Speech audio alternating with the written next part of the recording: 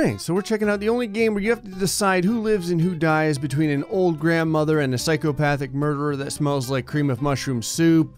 It's Curb the Population. Population curbing decent people, damn it. In Curb the Population, you play a young player. You've been given the prestigious job of deciding between two people over and over again who lives and who dies. All in the nature of promoting sustainability, of course. So the game gives you a bunch of people, and you get to decide who has to die out of all of them. And whoever's left, it will show you what sort of future you have created. Let us begin. This is kind of a twisted experiment because it's promoting sustainability, but realistically, I want to pick all the people that are dirtbags. Jenny is a college student in her sophomore year. She is studying to get her degree in physics. She hates pizza and is allergic to dogs. This one sentence alone is enough to get you killed in my book. Jenny has absolutely no redeeming qualities. I'm very curious if those are her bare arms and she just has like an unnatural shade of green on her body, or if she's wearing a shirt under her shirt. I will also take this opportunity to mention that Jenny's legs look like an upside down goalpost. Once she threw up on her best friend in the 2nd grade. Was this like her one redeeming sentence here? Because as of right now, whoever's up against Jenny is going to be hard-pressed to be a worse person than she is. Studying to get your degree doesn't even count either. I studied to get my degree too. You want to know what it did for me? Not a goddamn thing. The fact that she hates pizza is still bothering me. Wilfred is a pop star. He has his own clothing line. At age 16, he released his first album with Big Name Records and it went platinum in a week. Wow. This guy's like a pink-haired Elvis that does everything right. He also wonders what it would be like to slap a baby. Whoa, oh shit.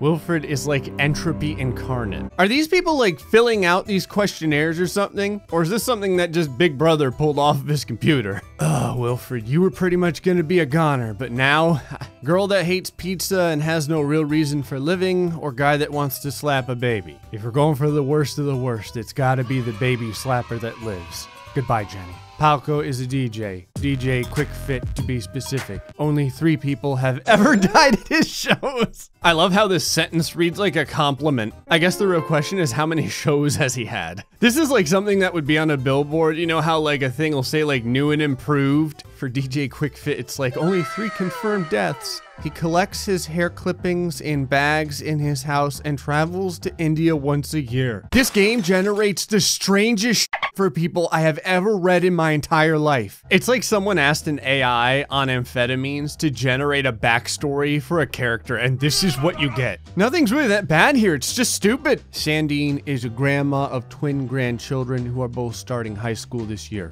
Her favorite food is ham, and she loves public access television. During the Cold War, she stole secrets for Russia. Wow, this is literally Mother Russia. I like how she has no mouth. She stole secrets and lost her mouth. Also, what is with the fashion sense these people have? This lady dresses like the Joker if the Joker shopped at the dollar store. Who should die?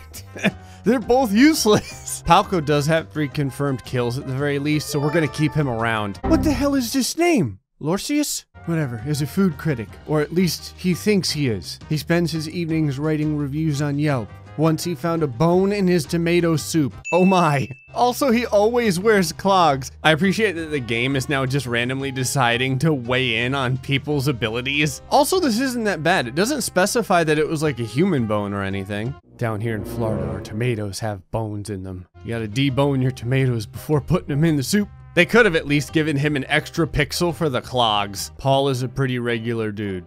He's a manager at Target. Paul hates Target. He also hates Walmart, but for very different reasons. But when Paul was 6, he ate a chili pepper, and now he never eats spicy foods. I like how everyone else's synopsis is like an 11 and Paul's is like a 2. The only thing that's even slightly unusual here is the fact that he just hates big box stores. Sad food review guy or Paul? I'm sorry, Paul. Curse yourself for being average. October is blind. However, she is highly educated. She has 3 degrees and can recite lines from Romeo and Juliet from memory. She's afraid of politicians and dreams of living in Alaska. She looks like the lady from those cards that you find at Hallmark. Honestly, so far it's sounding like if I leave her inside the gene pool, everyone's gonna be way too educated. Menska wants to get swole. Already, this guy is scoring big points. He works out every day. Menska also really loves steroids, steaks, and strip malls. Storage is his favorite word to say. It's all S's. I don't know why I focused on that. Why is this even here? Somebody help. My AI is drunk. He can be heard whispering it to himself sometimes. The word storage? I mean, he's not really dangerous. He's just an idiot. October is like a great human being though, so she must die. Inika is a male woman. She delivers your mail in rain, sleet, or snow. In high school, she wanted to be a radiologist, but never really got far. Inika has once slapped a baby right in its squishy face. What is with this game and baby slapping? I can't have two baby slappers, so we need someone really impressive next. She delivers your mail in rain, sleet, or snow. Yeah, unless the mail is to a baby. Alicia has cancer. She only has 3 months left to live. She travels from town to town, living life and seeing the sights. She's not depressed or defeated. She is at peace with the world around her. Wow, this is the most sparkling profile I've ever read. Honestly, the only thing that's negative is if I let her repopulate the world, she'll be dead in 3 months, so it won't really matter. There's only one thing to do in this instance. Alicia, your doctor said you had 3 months to live. He lied. Bonvo likes to think he is a rabbit.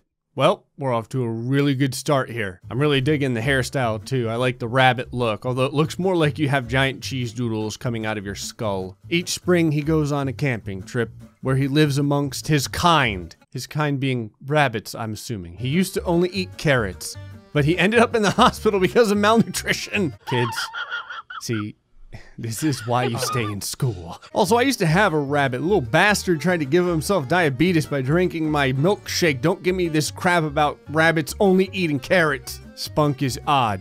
He smells of cheese and sweat. Spunk always has a coffee with him, except for when the developer had to draw his character on the screen. He frequently stares off into the distance.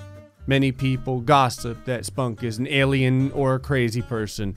Don't trust Spunk. I like how even the game is telling me not to pick this guy. We're totally picking this guy to live. Not only that, he wears green shoes and he looks like a human version of a troll doll. He's perfect. Who should die? Bonvo. All right, we need to thin these guys down more. We have to decide between Wilfred or Palco now. Wilfred was the original baby slapper. Palco was the DJ. We're gonna keep our confirmed killer. All right, food critic or swole guy? The swole guy sounded way crazier. I think he needs to live on. Okay, now we've got male lady and the guy that smells like cheese and sweat and takes a coffee everywhere with him and might be an alien. The fact that he might be an alien means like I can't allow him to die. Indica, special delivery. Thank you for your input. Let us tell you of the fates of the humans you have selected to survive. Palco soon quit the DJ scene. He realized his collecting of hair was odd, and so he went on a spiritual journey.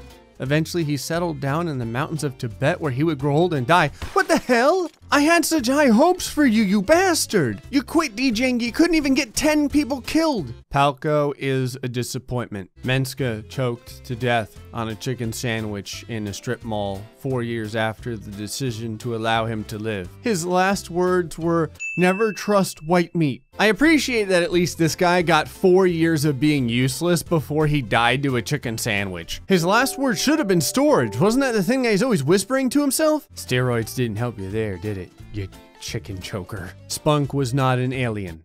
That's disappointing. However, he was a psychopath. Okay, never mind. It was immediately amazing. He ended up killing upwards of 36 children over the course of 15 years. Jesus Christ! Eventually, he was caught and given the death sentence. I like that this guy, out of everyone, like, lived the longest numerically. The other guy went on a spiritual journey where he grew old and died, but we don't really know how old he was to start. I was thinking all the other characters didn't really have lives that were that bad, but Spunk really took it over the edge. Hold on, I need to know what happens if we allow other people to live. Jenny went on to get her degree in physics and became an influential scientist.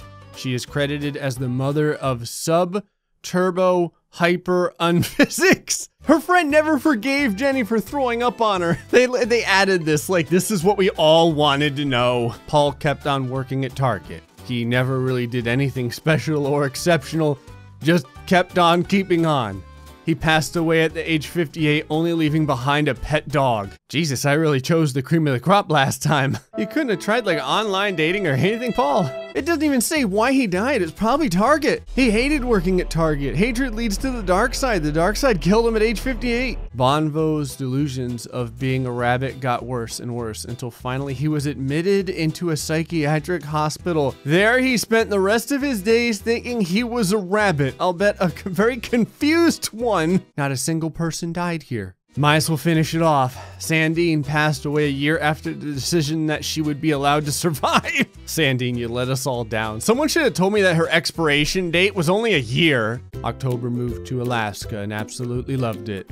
She never got married but met a wonderful woman named Susanna. They lived together until October died. Oddly enough, October would become the first blind governor. See how nice the world could have been if I would have allowed these people to live? Alicia's cancer went into remission and she lived for another 10 years before the cancer returned. During her travels, she visited every single continent. Her last words were, "Truly I am happy. Wilfred, I have killed you so many times, but this time I will allow you to live, so that we may know what your future has in store for you. Wilfred, I'm killing an old lady for you. Feel thankful." Wilfred continued to make pop music. When he eventually lost the interest of the public, he developed a substance addiction and died at the age of 35. He did, however, get to slap a baby. 2 even. I appreciate that this game never forgets the horrible atrocities that its characters think of when they created their background. Wait, were these his babies or someone else's babies? It doesn't really go into it. Someone needs to ask the real questions. Where did these babies come from? Indica continued to deliver mail until one day she was finally caught by the police. What a sad crime, like illegally delivering mail to the people. Oh, she was sent to prison for life for all the babies she had slapped. Originally, I thought she had only slapped one baby. Did she end up going on like a baby slapping spree? Enjoy prison life, Indica, because in prison, babies slap you. Lord of the Ringsius, how could I have forgotten about you, my purple-haired son? He continued wearing clogs and critiquing food. He soon married and had 3 children. This is like the most normal background that any of the people in this game have had yet. Oh, never mind. At age 72, he died in a horrible skiing accident. And this isn't any kind of rookie number skiing accident either. There's 3 goddamn eyes in that skiing right there. Well, I think that this game has showed us that if these are the people that we're dealing with, the entire population is probably going to need to be curbed. Anyway, folks, hope you enjoyed this episode of Curb the Population. Till next time, stay foxy and much love.